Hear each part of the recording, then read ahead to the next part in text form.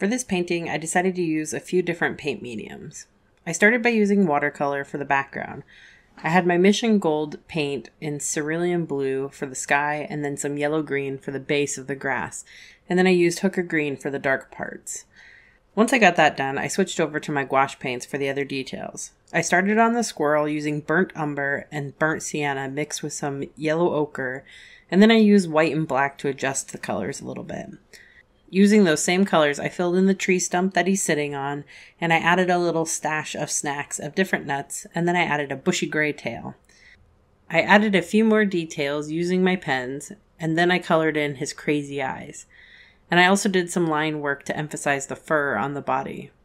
Overall, I like the crazy look he has while snacking on a peanut. Let me know what you think in the comments.